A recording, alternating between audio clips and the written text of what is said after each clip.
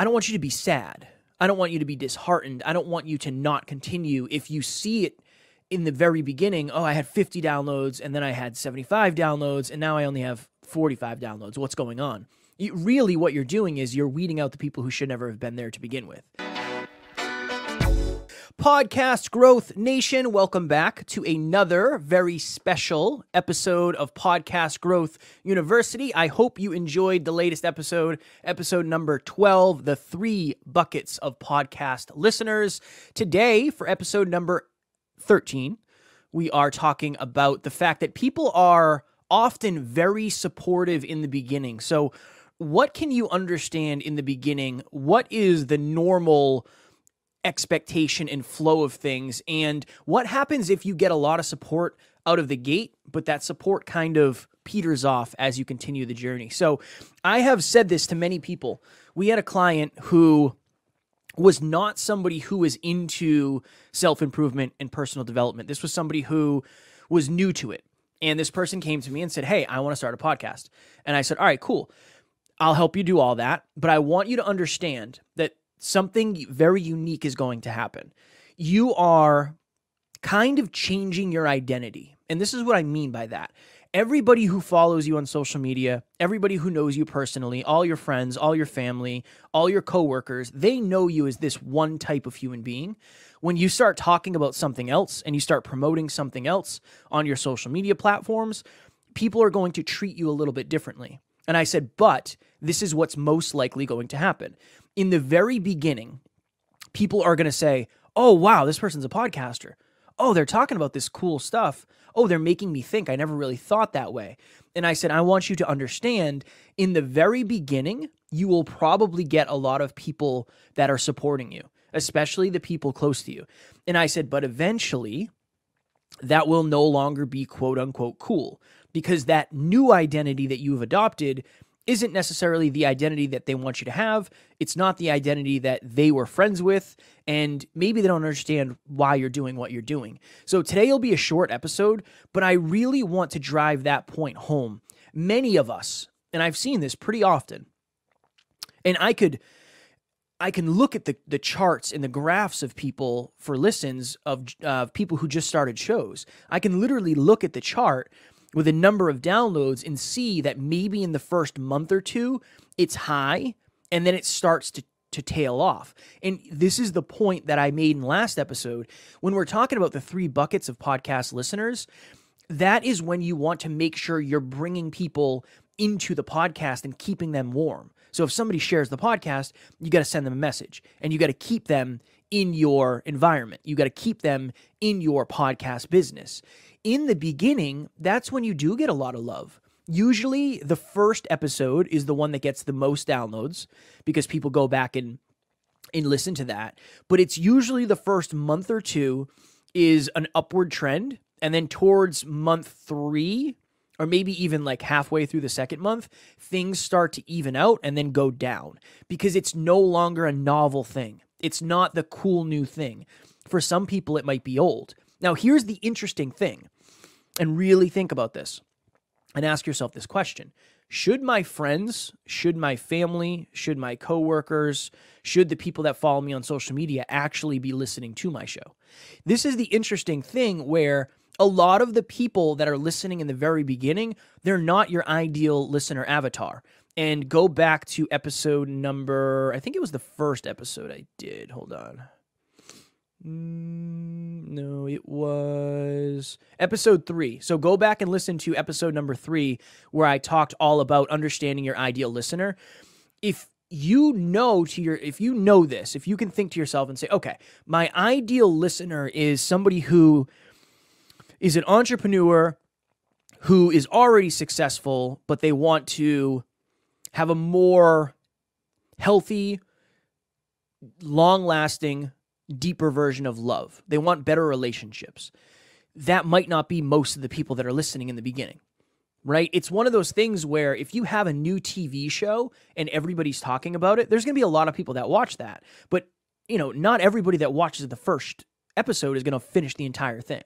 And that's really an important understanding that in a weird way, the very beginning of your podcast, when you first launch it, unless you have a really good launch strategy and you have a bunch of content and you're going on other shows and you're doing all the right things, more likely than not, the people that are going to be listening to your show are just the people that you know. And it'll be friends and it'll be family and it'll be coworkers and stuff like that. Those aren't necessarily the people that should be listening.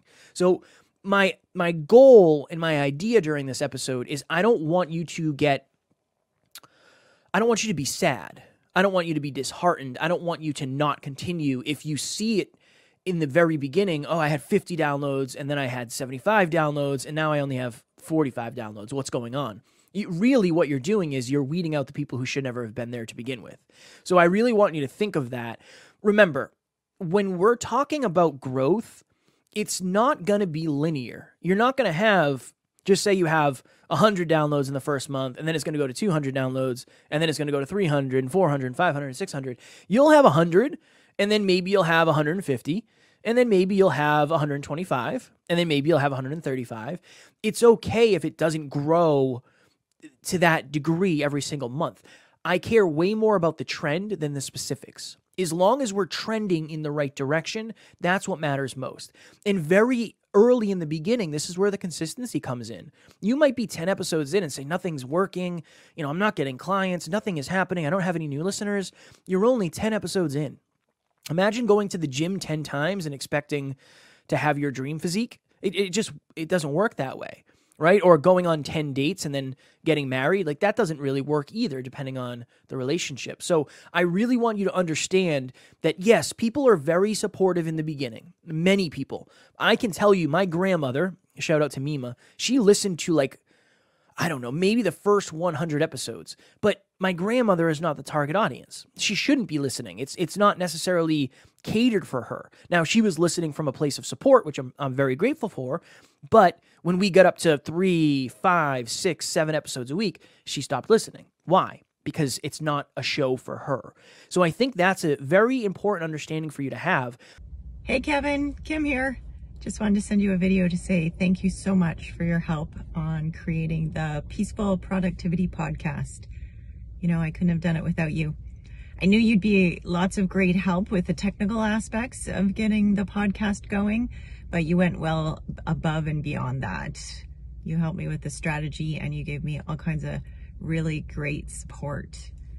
I think the key to success in business is a great attitude, and you have that in spades. You really walk the walk. So thanks again. Take care. I'll talk to you soon. In the beginning, you're just allowing anybody to come in. It's like all the people on your friends list, all your friends, they're going to say, yeah, I'll check it out. Some people will not resonate with it. It's not for everybody, right? It's just not for everybody. And that's an important understanding that you must have. I also want you to think about this too.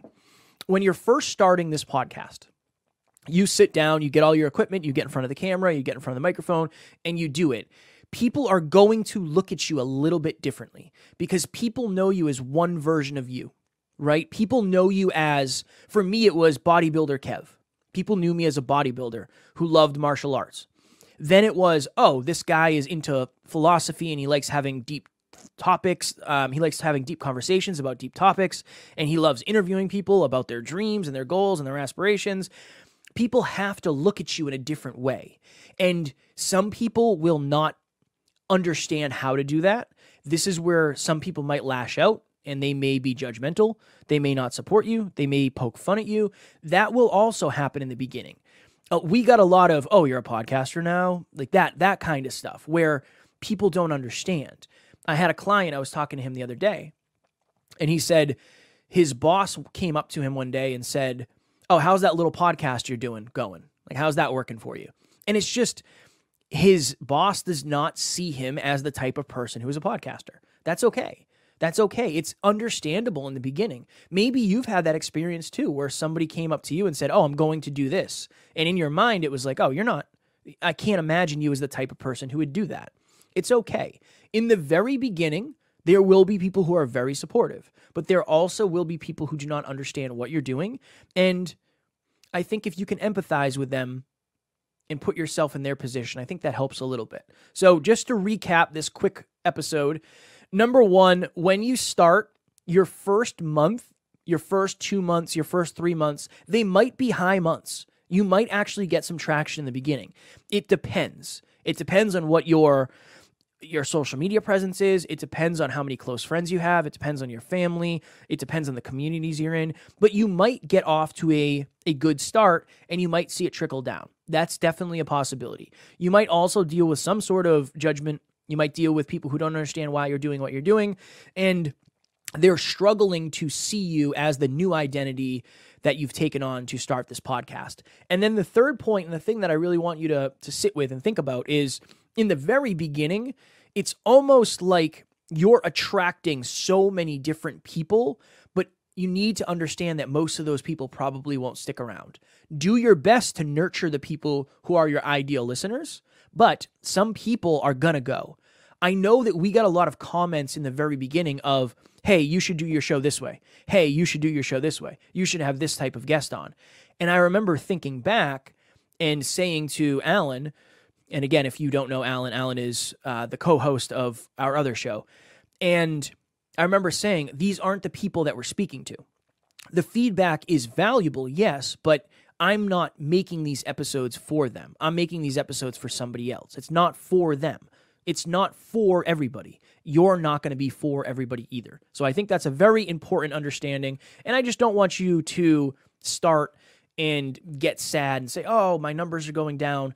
Honestly, in the grand scheme of things, that might actually be a good thing, because that means you're weeding out the people who shouldn't be there, and you can build real, authentic relationships with the people that are. So again, quick episode today, but this is kind of a mindset episode where in the beginning, I want to make sure that you have the right mindset so you can take the right approach. And if you don't get the results that you want immediately, you can at least kind of change your expectations to understand why. So next week, I am going to talk about the importance of getting on other podcasts. So I went on a bit of a podcast tour over the last month, and I think I did 90 episodes in 28 days. And that's including, we do 7 episodes a week, and then I also do an episode here, so there's 8 there. But I was on a bunch of other podcasts. I've learned so much. So in that episode, I'll talk about the importance of getting on other shows, as well as maybe some of the lessons I've learned from getting on other shows. I know I did an episode recently about, I think it was the biggest mistakes podcasters are making or something like that. But it's a very important thing, and I think many people wait way too long. And they say, well, I'll start getting on other shows when I get to a certain amount of downloads, certain amount of episodes, whatever it may be. Podcast growth people, as always, I am offering a totally free 30-minute call podcast breakthrough session with any of our amazing listeners. Again, this show is very new. We're not getting a ton of downloads. Understandably, that's how it starts. I'm not worried about that. But my goal will be to offer this free call for as long as I can. If you are even a little bit interested, just make sure you take advantage of it, because I'm obviously not going to be able to do it forever. And again, I will not sell you on anything. That is not my goal. My goal is to add value. If you have learned anything from this show thus far, I realize that connecting with you behind the scenes, not only in the short run, but the long run, is more valuable than me asking you for money. Really. I mean, that's something I preach, and that's something I will continue to preach. So my link will be in the show notes. All you got to do is grab a time on my calendar. I will show up just like this from the studio, and my goal will be to help you with your podcast. So I appreciate you if you are interested in that. And again, no pressure. I just want to help. I just want to help podcasters level on up. Thank you again for tuning in, my podcast people. I hope you have a wonderful, wonderful day.